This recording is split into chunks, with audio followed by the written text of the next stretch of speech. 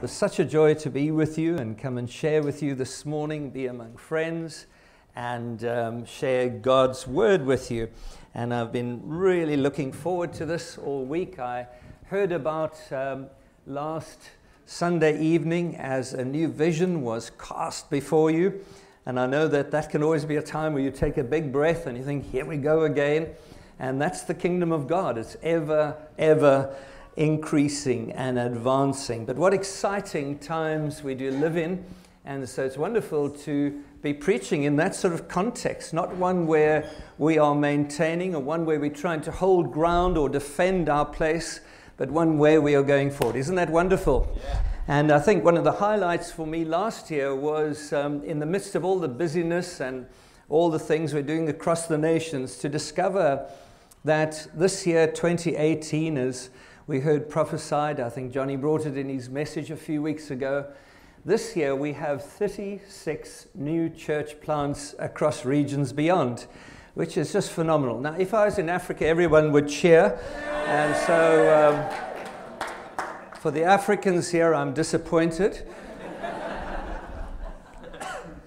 But it's just such a joy to see that. Some of them in small villages, in homemade venues that are put up every Sunday morning. There's one particular young guy, just amazing. I'm sitting with him. He's in Uttar Pradesh, and he showed me some pictures of them putting up this awning, which is a little bit bigger than your building, in different bits and pieces. And I said, wow, do you do this every Sunday? He said, yes. I said, and the church? He said, well, we've got to cover 250 adults every week. And I think, wow, that's a setup that I've never seen before. But such a joy for us to see it. And so in some great cities of the world we're going, and in some far-off places. I was so thrilled to sing this morning in Zulu. And thank you so much. Yes, siyabonga. Just such a joy to see God's Spirit moving in so many places. Some of the names of the places we're going. How about some of these, just very quickly? Zwelicha. That's in the Eastern Cape, an area where the Xhosa people live in South Africa. This one is always hard for me. I can't really say it properly, but Danegaudi, which is in Uttar Pradesh on the northeastern side of India. Brilliant plant happening there. Here's a brilliant one. This is wonderful. The Bitterroot. I don't know what you call that. Bitterroot Family Unity Church. I don't know what you call it. But in the Bitterroot in Montana, in America, isn't that great? Among the cowboys. And just such a great church plant. And Heather and I'll be there in June. Little Hampton in Kent, down below here. Isn't that great? Hey, so just to name a few. And then as you heard, sorry, in? Sussex? Yeah. It used to be in Kent last time I looked. No, it's in Sussex. Thank you very much.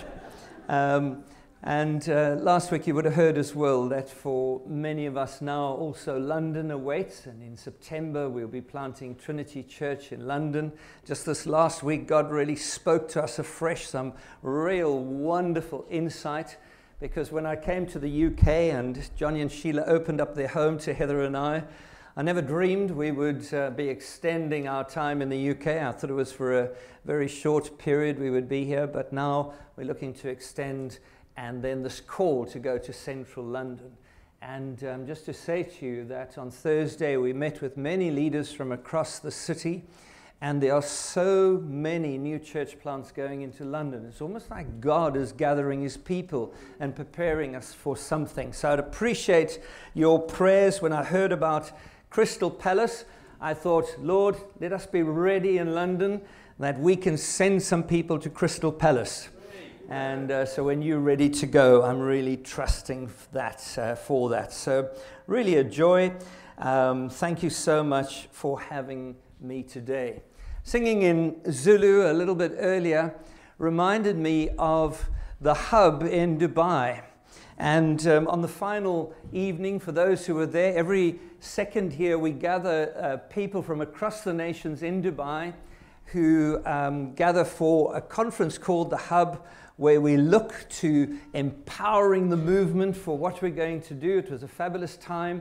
And on the final evening, after a busy week of prayer and worship and input, we came to the final worship session. And it was during the worship that, just like Max today, wherever you are, Max, I can't see you here. Oh, you're upstairs. Greetings, brother. And Craig stood up with his guitar, lovely deep voice, Indian voice, and he started singing in Sesotho, which is the local language of the area where Heather and I come from in South Africa. And he was singing O Pahame, which is be lifted up, be exalted.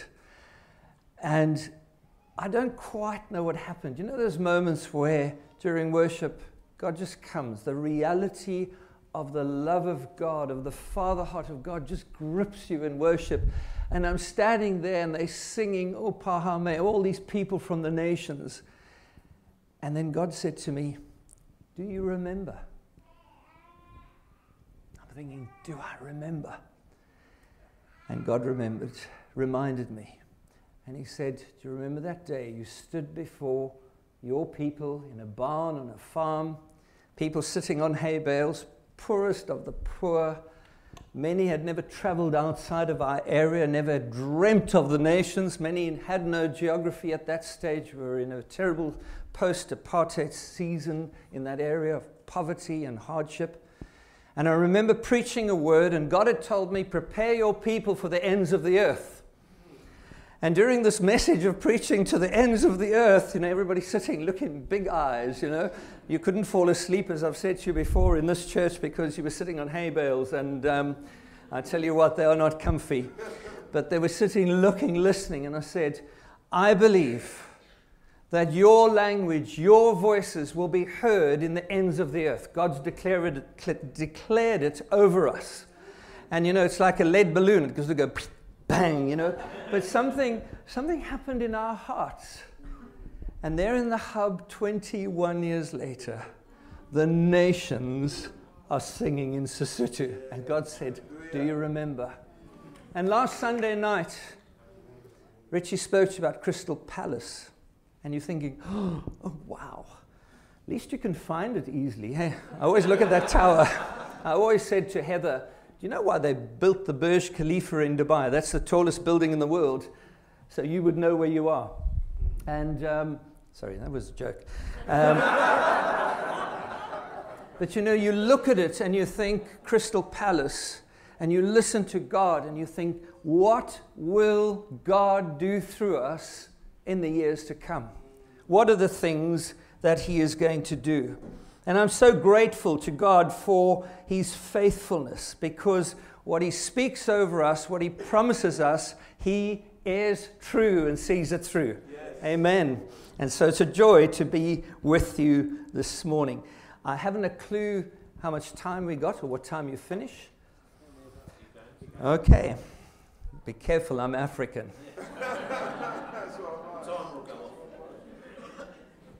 My title this morning is Where We Are, He Is. And I want to talk to you this morning out of something that really gripped my heart over the holiday time. Heather and I were here in the United Kingdom over Christmas, our first Christmas here. And I spent a lot of time. I tried to put Regions Beyond, Beulah Family Church, Trinity Church, London Plant, and all the other things that we are carrying across the nations aside. I tried to park it, which is not always easy. I've got a very busy mind and a big heart for what God's doing. And I felt I wanted to concentrate and fellowship with Jesus himself. And I'm so glad I did, because if you were listening last Sunday night, if you were here, or if you know all that we're carrying, at times you can feel extremely overwhelmed by what God's doing. I know I do. 36 new church plants. I mean, it's just ridiculous. I think, Lord, where did that come from? It's a fruitful tree. It wasn't out of some program or campaign, sign up here. It was just birthed among us. It took us by surprise. But you can feel massively overwhelmed And you think, Lord, how do we carry all this? You as a church can be in the same place, getting going. You've been through a wonderful transition. It's so great to be here now. I don't know when that was. A year ago already, it must be. I can't believe it. And to see you now, really advancing and pressing forward. But it's in the midst of this that Jesus meets us where we are. And I felt so ministered to by him, and I want to share that with you this morning. So if you have a Bible, I wonder if you turn to Mark's Gospel and chapter 7. And I'm starting to wear this page out in my Bible because I keep going back to it every time I start to feel a little stretched by all that's happening across the nations. I go back and I feast on this particular passage. And I want to say just 3 things to you this morning, and I hope it'll prepare you for what God's got, but also for us as a movement. Verse 31, Jesus has been in Tyre and Sidon on the coast, and it says in verse 31, he'd been there for, I understand, some 8 or 9 months, and it says in verse 31, then he, Jesus, returned to the region of Tyre and went through Sidon to the Sea of Galilee, into the region of the Decapolis. And they brought to him a man who was deaf and had a speech impediment. And they begged him to lay his hand on him. And taking him aside from the crowd privately, he put his fingers into his ears, and after spitting, touched his tongue. And looking up to heaven, he sighed and said to him, Ephata, that is, be opened. And his ears were opened, his tongue was released, and he spoke plainly. And Jesus charged them to tell no one. Impossible task when that happens. He charged them to tell no one, but the more he charged them, the more zealously they proclaimed it. And they were astonished beyond measure, saying, he has done all things well. He even makes the deaf hear and the mute speak. Lord Jesus, I do pray this morning, Lord, that you would come and minister to us deeply in our hearts. No matter where we are in life, what we're dealing with, Lord Jesus, the good, the difficult, Lord, the challenging, the joys. I want to pray this morning you would come to each and every one of us here. We thank you for catching us up in your great story. But Lord, we know that along the way, real life happens. And so I pray, Pastor of Pastors, the great shepherd, come to us this morning. Speak to us deeply. Prepare this community, Lord, for all you've got for her. May she blossom because, Lord, they know you intimately. So, Lord, would you guide us through this scripture, I pray. In Jesus' name, amen. Amen. I want to take you just through 3 thoughts from this passage. Jesus, as you know, if you read your Bible, was so clear about what he was called to do. I love the story in Mark where he is having such breakthrough at Peter's home. You'll remember that he lifts his mom out of real bad fever. I tried that with Heather this morning. And I said, come on, Lord, raise her up right now. And I'm hoping he's doing it while I'm here. It hadn't happened by the time I left, but I'm walking in faith and trusting God. But he has massive breakthrough, and then they bring him the whole of the community, start lining up at his door. And it could have been a time where they could have launched the most amazing ministry. I've always seen that. I've always believed that and thought, wow, Peter must have been thinking, here we go, fisherman to Peter Ministries International. But then Jesus is gone. And it's deep in prayer, it's out of prayer that he finds God, he finds his Father, and he knows this deep calling to go to the next village and the next town. So when Peter finally finds him, and he's a bit up to here with Jesus, because the program of the ministry is running behind, Jesus says, no, we must leave that.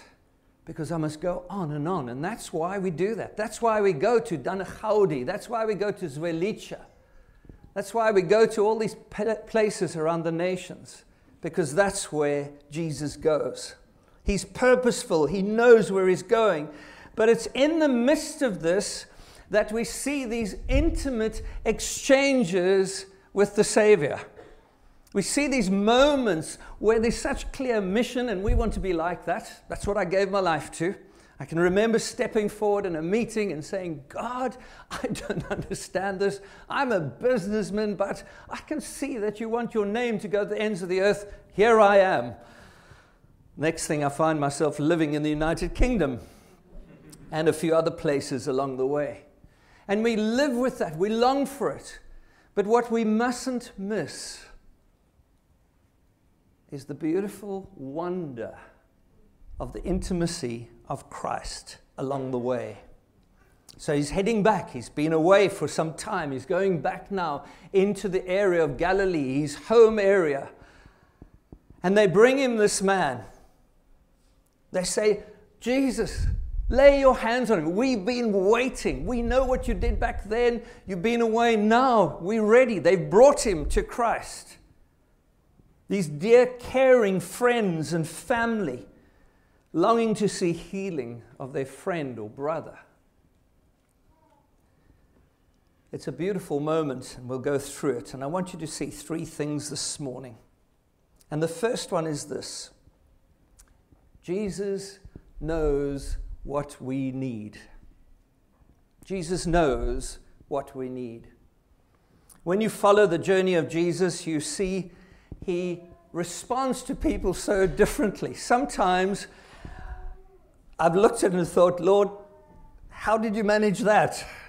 So if you look at the passage just before the one I've read, he encounters the Syrophoenician woman. And she comes to him, her daughter is demonized, is thrashing around, this little girl. She comes, Jesus, she falls at his feet. She's right there, prostrate on the ground. Jesus, heal my son. And then these words come, let the children be fed first, but it's not right to take the children's bread and throw it to the dogs. And you think, wow, okay, pastoring 101. But this woman responds with faith. She knows where Jesus is going. She knows she deserves nothing. She knows she's outside at the moment, but yet there are promises to come, a grace to come, that all nations would be reached. And so she enters the story with Jesus. Wonderful reply. Yes, Lord. Okay, Lord, you reign.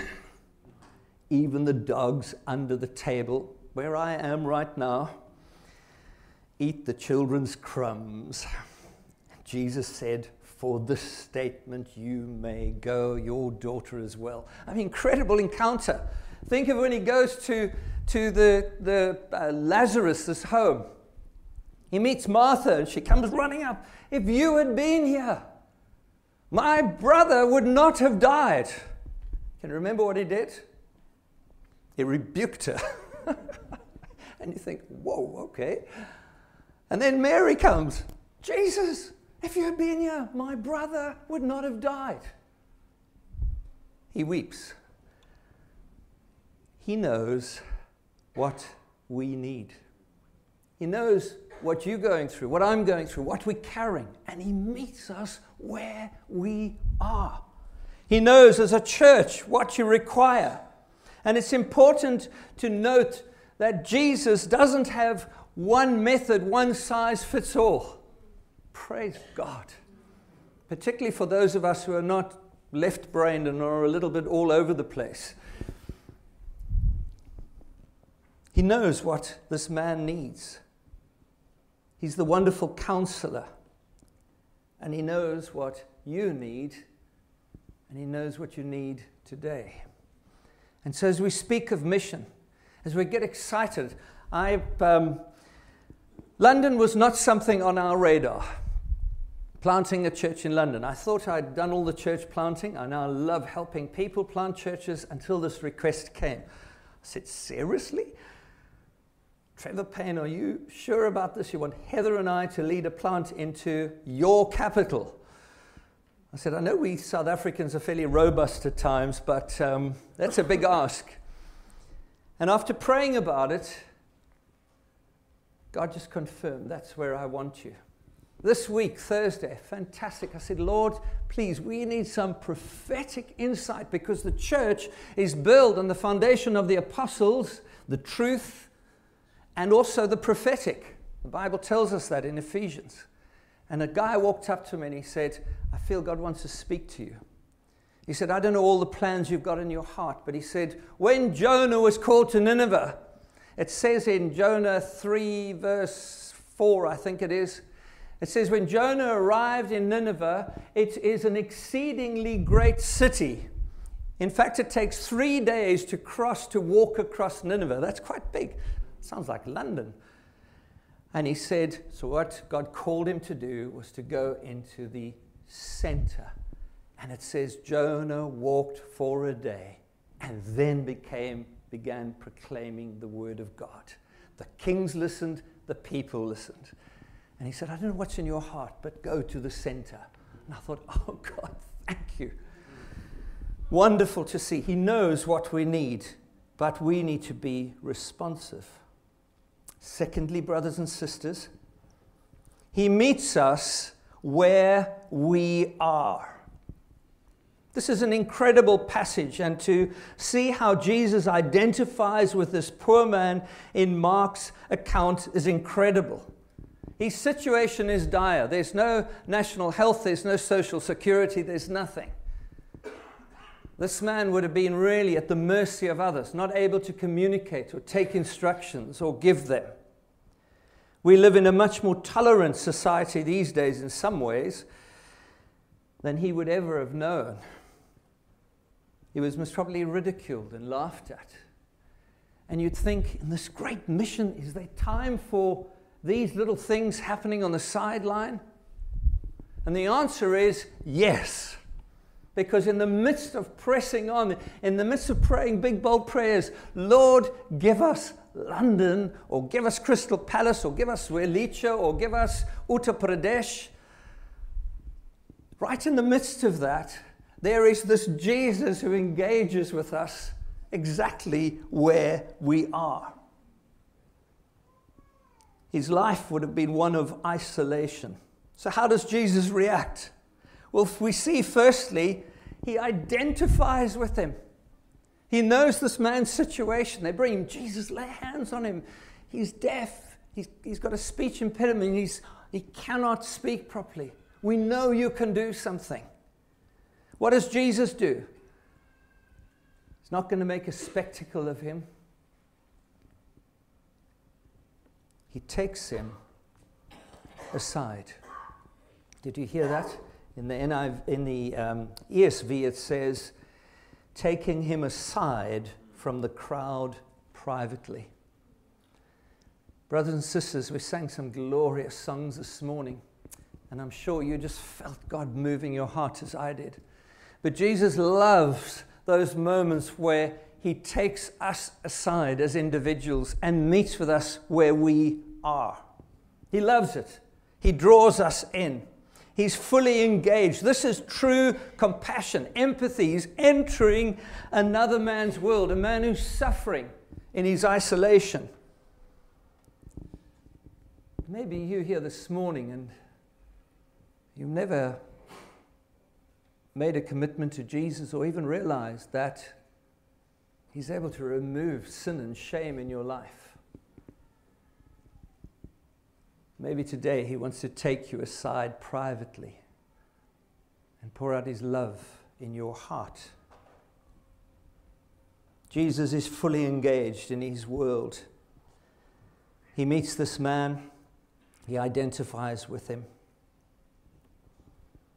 God is so good.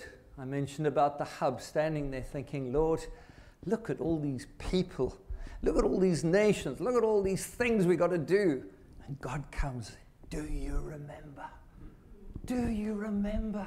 I promised you this, now look. And then I look up and there's Fuzzy McQuarrie standing there. If you don't know Fuzzy, he's a young Basotho man. He speaks Sesotho. That's his home language. He came out of our town out of poverty. Now he leads what's called City Hill Church, Dubai. 300 and odd adults meeting every Friday. Just got married to Emily, the most beautiful Chinese girl, building a family in the nations. And I think, wow, what a promise, God. They will hear this in the nations. Yes, they will. You may be feeling a little pressed down by circumstances, maybe frustrated by things, whatever. Allow him to meet you where you are. Allow him to minister to you.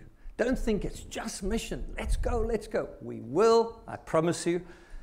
But at the same time, he meets us where we are. Thirdly, I want us to see that he owns our situation. And I just loved that in the story. Because when you start to, instead of just read through it and move on to chapter 8, if you just linger for a little while, you start to realize, oh, wow, Jesus is actually journeying with this man. Let's just read it again quickly. So they bring the man. Jesus, it says in verse 33, takes him aside from the crowd privately. He puts his fingers into his ears. And after spitting, touched his tongue. Wow, okay. And looking up to heaven, he sighed and said to him, be opened. Jesus is journeying with him. Let's have a look what he's doing. He's obviously taken some of his disciples with him. They're there with him.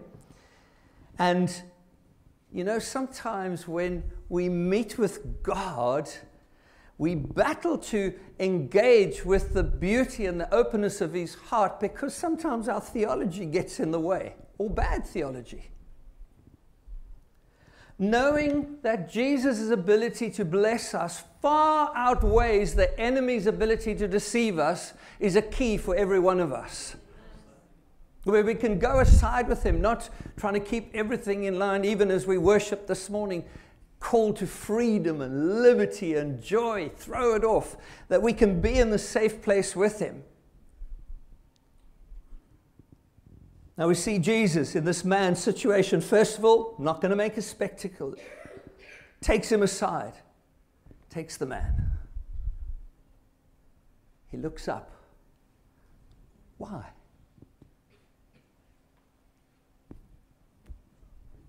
I think he's communicating with this man. We're going to go to the Father for your healing. It's going to come from him. All we have comes from him. All we look to comes from him. Looks up. Now, let's bring heaven into this situation. We hear then that he puts his fingers in his ears. I was praying for a guy once in Dubai, and I do believe he was demonized. And somebody in our church came to join me, and I said, come, we're going to just lead this guy through, take him into a place of freedom. And this man's on the floor and all sorts happening. And this guy who joined me said, fantastic, I've just done a course. So I said, great. So he said, hold on. He came back, and out of his Bible, he brought this card. And there were, I don't know who gave it to him, the 18 steps. And I looked at this and looked at him and thought, oh my goodness, are these my people? I said, I haven't got time for that. I'll show you a shorter way. In the name of Jesus.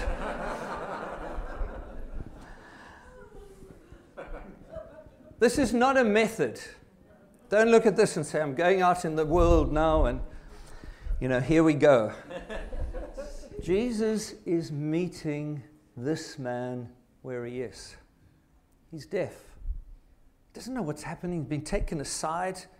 Maybe he doesn't know Jesus.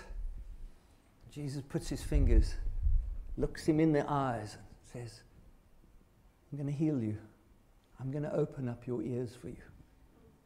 And then he says, that tongue that doesn't release the words, he says, I'm going to give you my words, in your mouth. He meets him just where he is, and you can imagine this man standing there. This loving Savior. He's emotionally connected. Emotionally.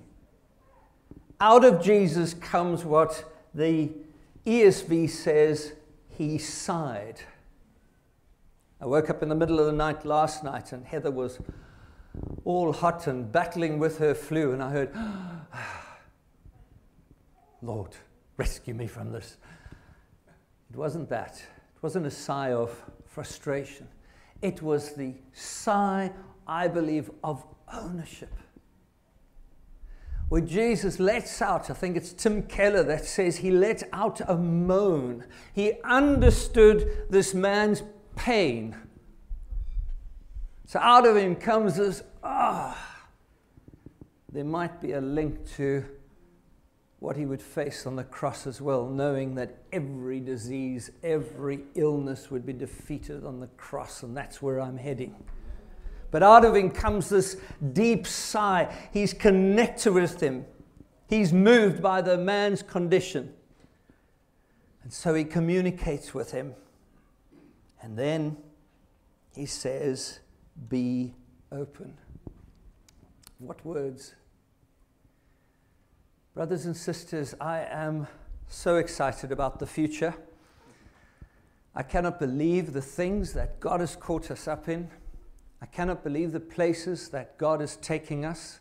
This past Thursday was World Leprosy Day. And leprosy is not something that in this nation we even consider, think about, or whatever.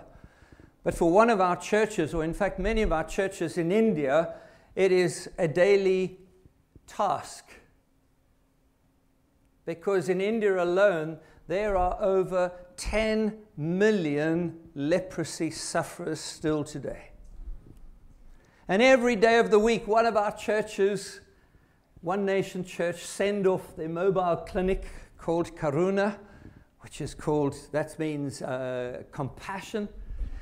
Just like that beautiful hospital we saw, absolutely loved that. They go out in their mobile clinic, and they got 3 places across Mumbai where the leprosy sufferers, the lepers, can gather for treatment. And it looks like an RV. You go inside, I've been in, I've sat and I've watched them. It is amazing. In one way, for me, it's a disease I don't know, so it just looks so harsh on the eyes. The suffering so immense, particularly when you realize that the person they're treating, once they leave the van, they're back on the streets. There's no home to go to. They live on the streets, many of them. And to watch them, and it's kitted out with showers and a bath, and it's got the clinic and the place for dressing and the place for prayer, and they just minister to all these people. Because there's so many, it happens out on the sidewalk, you know, so we're sitting out there watching this thinking, wow. There's a great work ahead of us. But in the midst of it, there is this Jesus who meets us where we are. He meets you where you are. And if you have any uncertainty, I'm not sure I signed up for this, join the club. That's my club. I've got the rights to those words.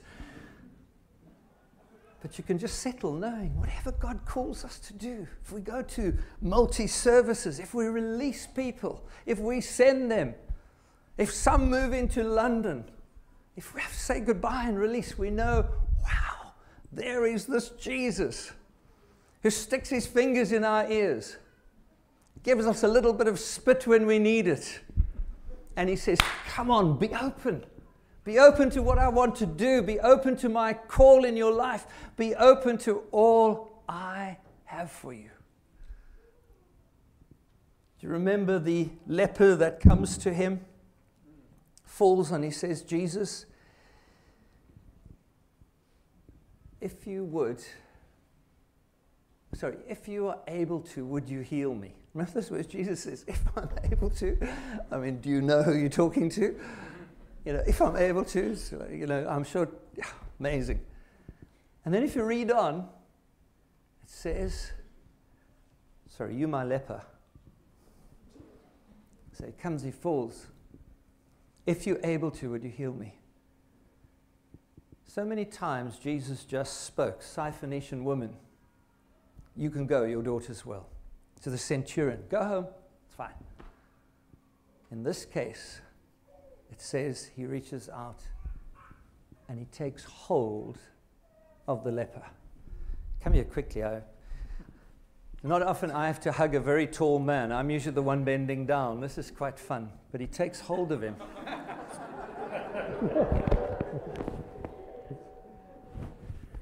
When last did the leper know a human touch?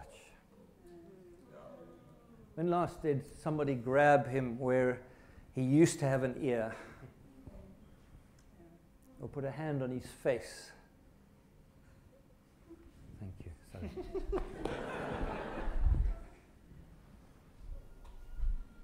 He takes hold of him, brothers and sisters, and he meets us where we are.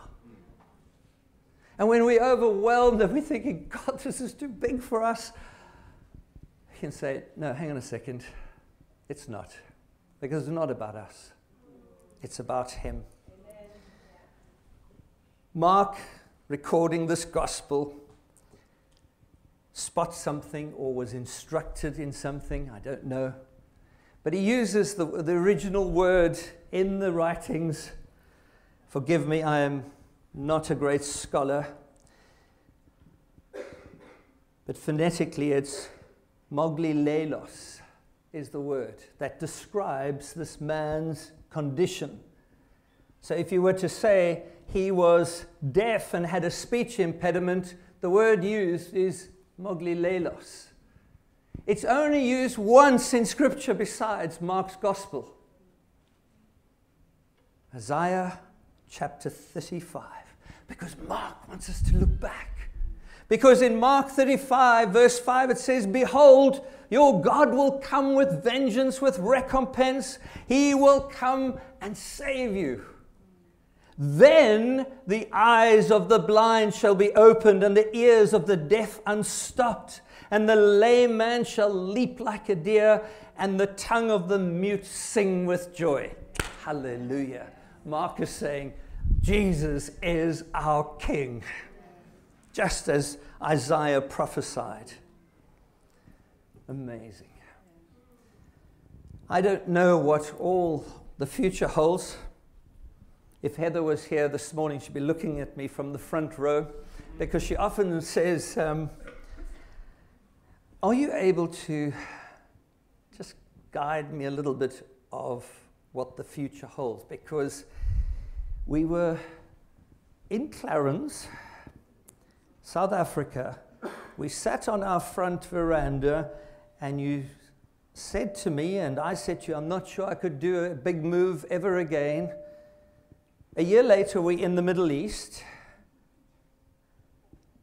And then we got to a point where you said, it's almost time to go home. Now in the UK for 2 years.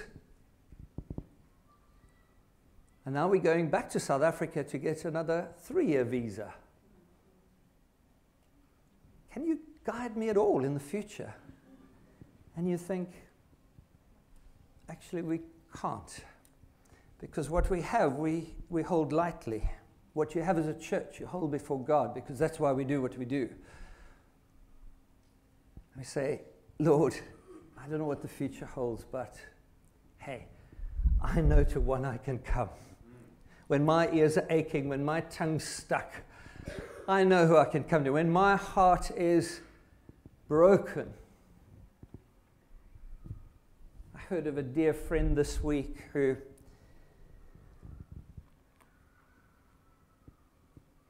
body has been ravaged by illness. I felt so bereft. I thought, no. Having to make substantial changes now because of health issues. And I got before God. God just reminded me of this. You know what you're preaching at Penge on Sunday? Allow me to come right now. And I sat there, I had such peace, Lord. You've got your hand on them.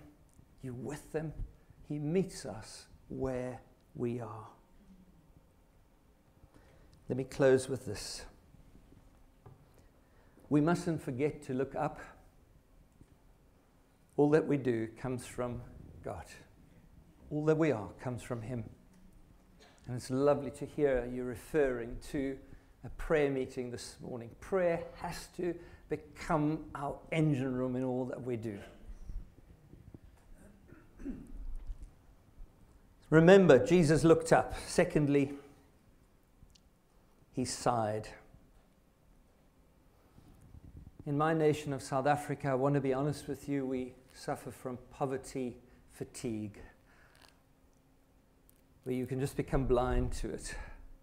I notice in London, when we go through to some meetings there on a Thursday when all the churches gather, you go through so many street people, rough sleepers, whatever they are termed. You can just become blind. Don't forget the sigh where we as the church can enter the world's pain. The touch. Complicated in this society at the moment. But to be able to say with people, hey, I'm with you. Oh, I'll pray for you when I get time. No, I'm with you. I've got you. Because Jesus has got me. And then the word, be opened. We have the answers. We have the answers.